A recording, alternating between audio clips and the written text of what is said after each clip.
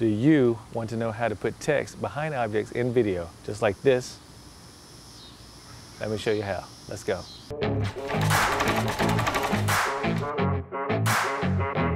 Hey, what's going on, everybody? My name is Eric Bullard. Thank you for checking out this video. I'm not going to waste any more of your time. Let's get right to the tutorial. So first, what we're going to do is open up Adobe Premiere Pro. As you can see, we already have the video on the timeline and we also have the text on the timeline. If you don't have text on the timeline and you want to add text, all you have to do is press the T button, click inside the thing and type your text. Then you can drag it over your video and you can do this very easily. All right, I've already got the text made. There are a couple of ways you can do this animation. Both use the mask tool. So if you go to your text layer, we can use the ellipse mask or the pen tool to draw a mask. So this one we're just going to do create ellipse. And as you see, it already creates one for you. You can adjust it, do it around your subject, what you want to hide it behind. As you can see, the text layer is actually in front of my face. We want it to look like it's going behind me. So we're going to go over here under graphics and click inverted. As you can see, there it goes behind you. And that's kind of the simple way you do it. All right, the second way to do this is really simple. It's a great way to do it if you have multiple text files, so you don't have to copy and paste or redo the mask for every single text clip. What you're going to do is click on the video layer, hold the left click button, hold down Alt, drag it up, and let go of the mouse, then let go of Alt. So that is mouse, Alt, drag it up, let go of mouse, let go of Alt. You've copied it. That's just a great way to make a second copy of a video or any clip that you have.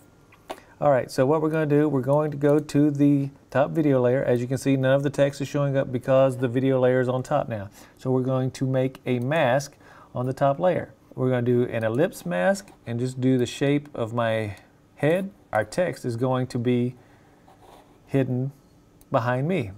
And that is a simple way to kind of do it.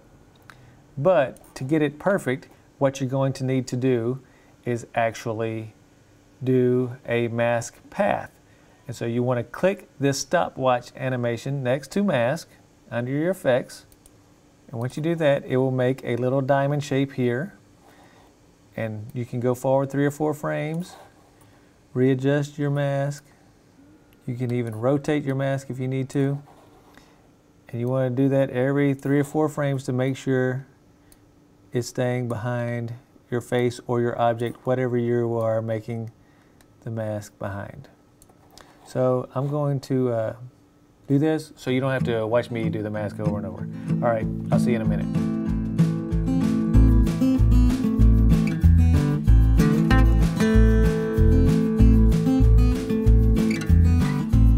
So as you can see, I use this tool right here to zoom in and get closer to the subject and to really be able to correct that mask however I needed it to.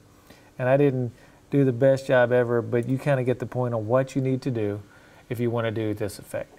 So let's go back and see what it looks like. Do you want to know how to put text behind objects in video, just like this? Let me show you how. Let's go. So that's it for today's tutorial. If you enjoyed this tutorial and you learned something, please hit that thumbs up button for me. Also, consider subscribing to my channel. I'm going to have more tutorials coming up. Also, if you will click right here, that's the video YouTube says you're going to like the most. See you in the next video.